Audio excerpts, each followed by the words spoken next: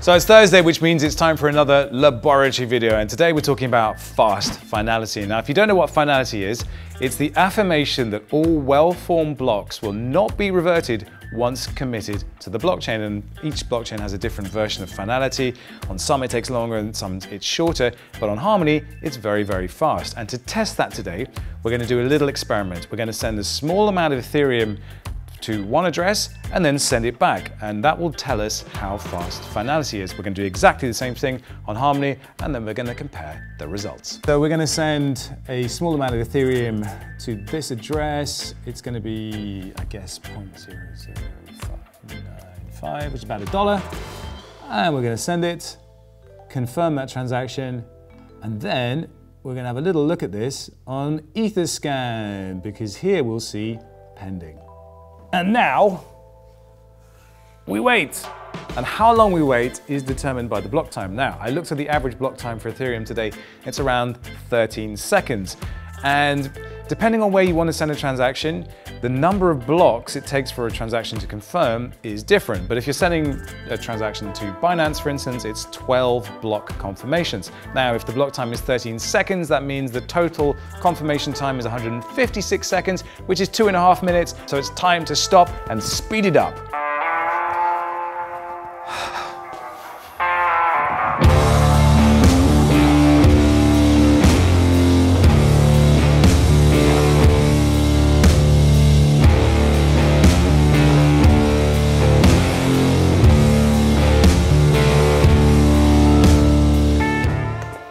Okay, so the transaction is saying success on Etherscan, but what does that actually mean? If you look, we have 2 block confirmations. Now, let's go over to our receiving address and see what it says. Deposit confirmed, it has arrived. So what we want to do now is we want to send it back. So we're going to send it back to this address. Yes, here we go, confirm. And now we're going to look at what happens on Etherscan. So we have these 2 going on simultaneously. We have to refresh this page here to see what's going on with the block confirmation. Still saying 2, refreshing the page. 4 block confirmations. So we're still waiting. And if we look at this transaction here, it's still pending. And we're still waiting. Still waiting.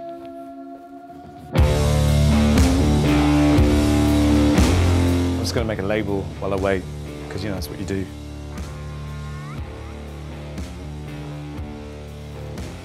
I might make another label.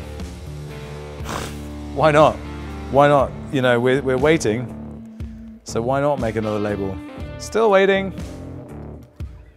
Still waiting. 11 block confirmations. Man. This is boring. Let's print it.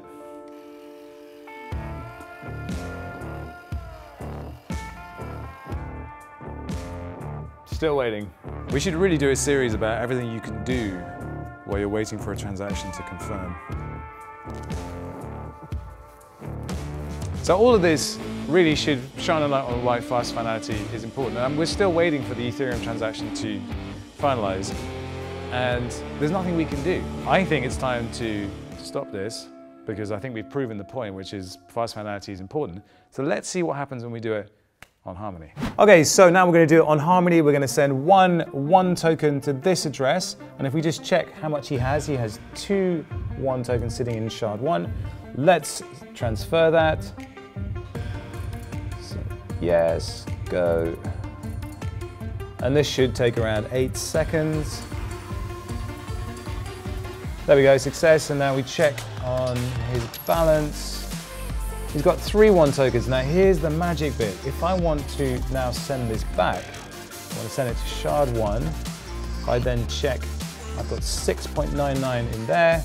I'm going to transfer 1 token straight away. Accept the transaction, go.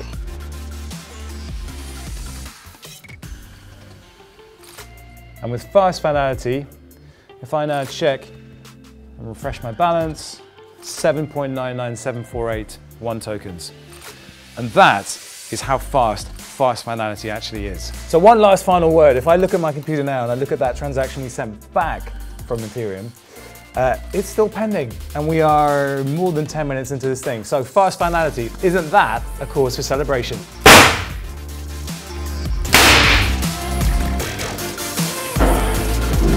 Boom! Boom! Ooh, that went well, didn't it?